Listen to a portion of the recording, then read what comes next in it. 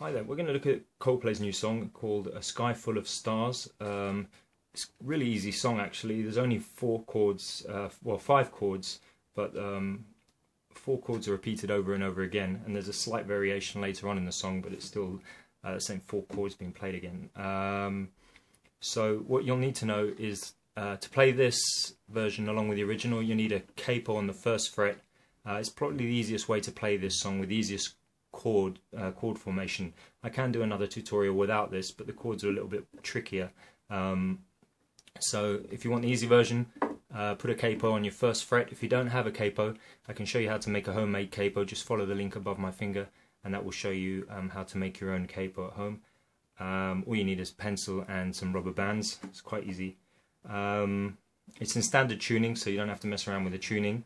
And there are four main chords throughout three quarters of the song, which just repeat over and over again. So I guess the tricky part about this song is just keeping the rhythm going for so long. It is quite a repetitive song. So it's the four chords are D minor, B flat, F, A minor. Okay, so before I show you the strumming pattern I put along to the song, I'll just break down the chords for you just in case some of you don't know, those of you who are just starting out. This is a really good beginner's song. So first chord is a D minor, a form of D minor. First finger on the, because the capo's on this first fret, I'll refer to this as the first fret now. So first finger on the first fret of the first string. Your second finger on the third string of the second fret, and your third finger on the second string of the third fret. That's a D minor. Then you need a B flat. So this is a bar chord. You're barring all the strings on the first fret, and with your second, third and fourth finger you're placing them on the second, third and fourth strings of the third fret. Push your shoulder into the guitar if you're just starting out and you don't have the strength in your fingers, and that will give you a little bit more strength behind the strings. And then we need an F chord. And an F chord, you keep your first finger barred on all the first strings on the first fret, and then with your second finger you place it on the third string of the second fret, and with your third and fourth fingers you place those on the fourth and fifth string of the third fret. So that's an F. So from the B flat you're just going to be making the switch to the F, and then from there we go to the A minor, and the A minor is first finger on the second string of the first fret, and fingers 2 and 3 on the third and fourth string of the second fret. So those are the first four chords. There's only one other chord you need to know, and I'll show you that in a bit, which is just simple C chord. But the song, for three quarters of the song, goes something like this.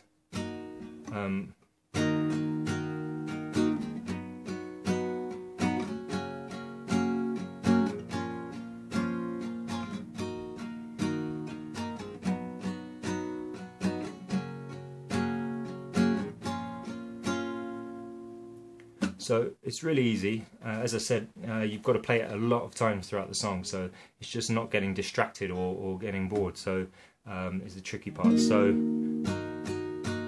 all I'm doing there is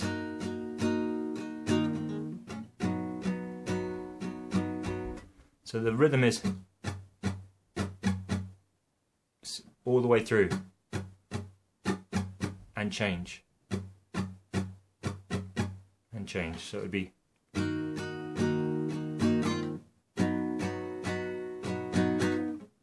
and then F to A minor.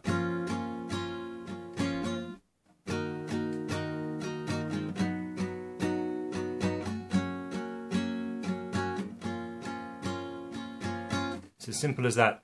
If you did want to mix it up a bit, you can put more of a rhythm to it.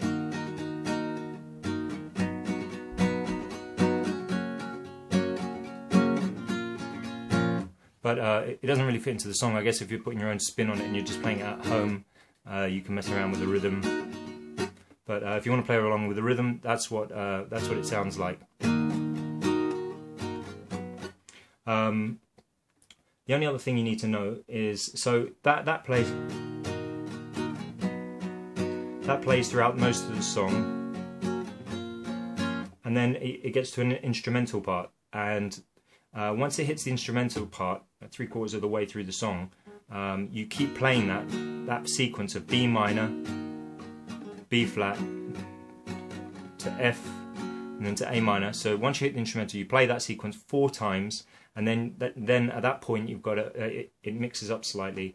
It just changes. So instead of starting with the D minor and the B flat, you start the rest of the song from that point onwards is played with B flat, C, F, and A minor. So the last 2 chords are the same. It's still F to F minor, but the first 2 chords change. It's B flat to C. So once you get to the instrumental, you play the usual B minor to B flat, F to A minor, play it 4 times, and then you switch it to